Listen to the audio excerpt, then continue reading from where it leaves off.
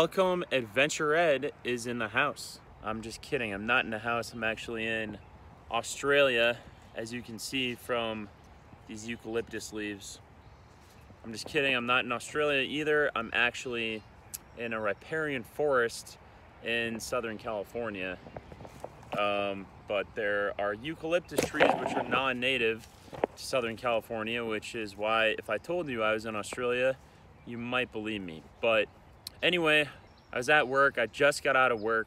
I'm in northern San Diego County, and I figured I would just whip out the camera and just film this video because I had someone message me on Instagram earlier today, was a college kid.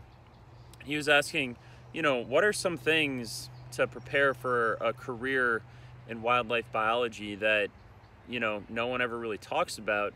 And I've actually thought about this before, and just to give you some background info on myself, my name's Eddie, and I actually work as a wildlife biologist in environmental consulting, and it seems like half the comments I get on all my videos are just questions about careers in wildlife biology. I know that this video might be boring for a lot of people, but if you're interested in becoming a wildlife biologist someday, I'm going to share with you some really important tips in this video. So in this video, I'm going to give you some tips on how to prepare for a career in wildlife biology that, you know, not that many people ever really talk about. So some of these things are pretty simple. Some of them are a little bit more complicated. But the first one is pretty simple. The first thing you should do to prepare is get used to getting out of bed early. For many jobs in wildlife biology, wildlife is pretty active early in the morning. Birds, for example, are really active early in the morning, and you just have to get used to getting up really early sometimes. Like, I've had jobs where I have to get up at like 3 or 4 in the morning because I have to drive far to a field site. A lot of jobs in field biology are, especially in environmental consulting, which is a lot of jobs in the country now, they're connected to the construction industry, and the construction industry generally starts really early in the morning. So, you know, I was never a morning person in high school and college. I used to sleep in as long as I could, but you know, I've just kind of trained myself to be able to wake up early in the morning, and to be honest, I'm still not the greatest at getting up early. Yeah, that's just something you got to get used to if you're not a morning person. My second tip is to get really good at just like paying attention to small details while you're entering in data and entering in numbers, and get used to double checking everything. Now, this is some general advice that can help you in school, can help you in many different careers, but the thing about wildlife biology or environmental science or whatever is a lot of times you're out in the field and there's all of these extra variables affecting your focus. You know, like you're looking at everything around you, you might be tired. You know, there's a lot of times the job requires physical activity, and it can be pretty easy to kind of not focus as hard on entering the data when you're in the field, and you can make mistakes. And a lot of times, you know, you're going to fix those mistakes when you go back to the lab, or when they call it QA QCing, where, you know, you go through all the data that you entered and, you know, you correct it, make sure it's all entered in properly.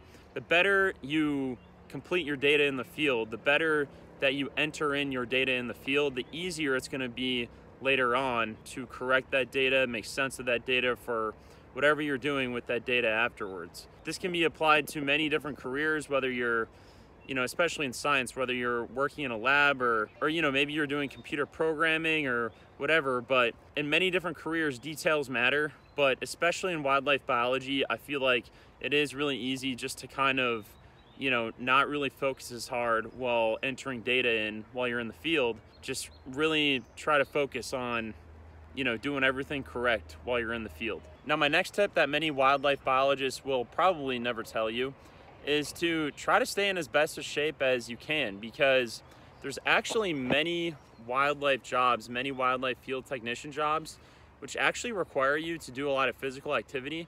And I'm not saying you have to be a really good athlete or anything, but, you know, a lot of times, like, if you have to hike like 4 miles, like on like pretty like rough terrain, you know, to do field work in a day, that's not something that everyone can do easily.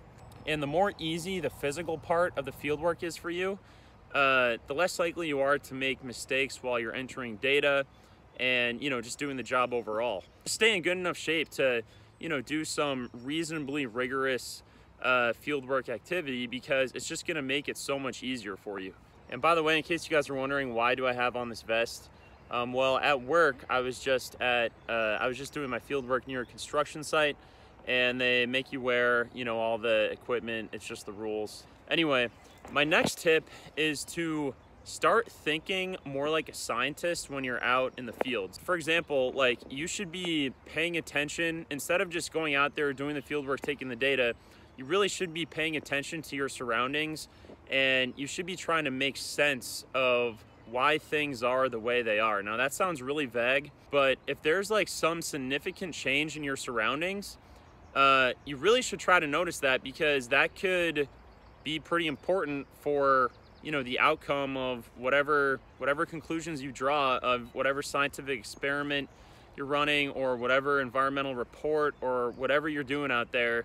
The whole point of your study, the whole point of your field work, might be affected if there's some big change in the environment going on, or even just a little change. For example, I work in the environmental consulting industry.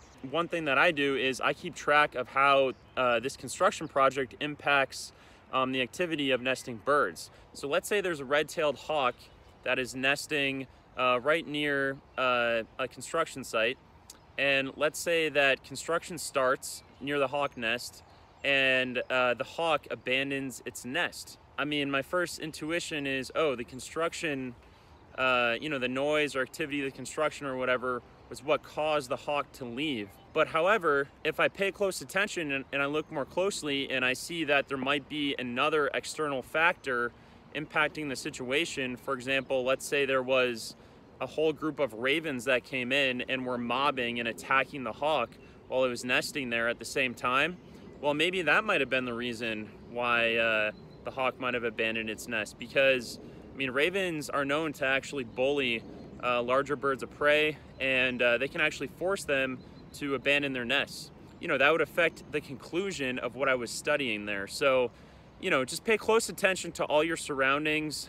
And the other thing too is, if you want to work your way up on the ladder, let's say, whether you're trying to get a good job as a professor, and you're trying to impress your graduate advisor, or if you're in the private industry like me and you're trying to work your way up to, the higher project manager positions, instead of just crossing off the X's and O's and just doing your job, when you're talking to your boss, if you mention things that you notice in the field, and you show that you're thinking about this in more of a high level way, it just makes you look better. It makes you look more intellectual, makes you look more intelligent, makes you look like you really know what you're doing as a scientist in the field, and you're not just a robot, carrying out, the basic tasks that are in front of you. So definitely be thinking of all your surroundings, and, when you talk with your coworkers and the people who are directing you above you, share your thoughts with them.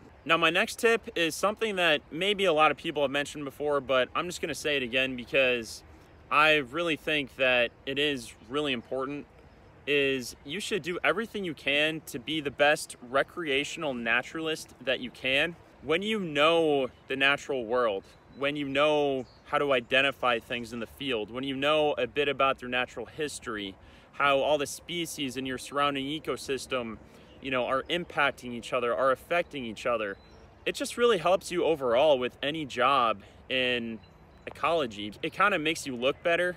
Definitely, for example, if part of your job is to identify birds, and you show your boss that not only are you really good at identifying all the birds, but you also know something about their natural history, it just kind of gives you more credibility when you're doing your work. It's also important just to know, like, if you know stuff about their natural history, then it really just kind of allows you to do your job better. It allows you to think more actively and think more critically and creatively. Yeah, it's just really important just to be an all-around naturalist in your free time. Learn the names of things, learn the names of the birds, of the plants. And I guess this leads me to my next tip, which is, if you're looking for a job in a specific area, a lot of places have requirements for experience with a specific species. You know, it might be a sensitive species that requires a special permit to survey. So, you know, in California, for example, there's lots of employers that are looking for people with experience and permits for California gnatcatcher, least Bell's vireo, and a number of other sensitive species that you need either experience or a special permit to work with. So really pay attention to what permits are required to survey different kinds of species, and you know what jobs you're looking for when it comes to those specific credentials. And if you can get experience doing those, then that'll really help your resume. And my last tip is something that is pretty simple, but it's something that not that many people in wildlife biology ever mention before you actually start looking for jobs. Make sure that you have a driver's license and make sure that you have a clean driving record. All right, sorry, as you can see, I moved places because I thought that I heard a yellow-breasted chat and I went looking for it. Went on like a half an hour wild chat chase looking for a yellow-breasted chat. Really beautiful bird. Would have been the first time I saw it this year. Didn't find it though. But anyway, I was almost done with the video. Now I gotta remember where I was. Oh yeah, make sure that you have a clean driving record, and just make sure that you're overall just like good at, like, you know, watching your car and maintaining your car. Make sure that you know how to put on a spare tire. You know, you might have to drive your car a lot for your wildlife biology job. Chances are pretty high actually, either your car or a company car, and many companies require that you have a clean driving record. I've heard of some people getting screwed out of a job because they didn't have a clean driving record, and you know, they just had like a couple speeding tickets or something.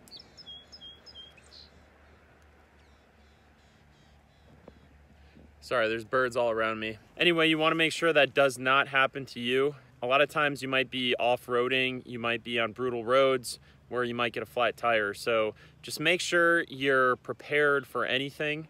Anyways, guys, that's all I had for today. As you can see, this is a pretty low production quality video. I just kind of whipped out my phone and told you guys whatever came to my mind on this subject. But yeah, if you guys have any other questions, let me know in the comments. Again, this video is really for people who are looking to do a career in wildlife biology. I know that I have lots of people out there who are not looking to be a biologist, but are just birders or recreational naturalists.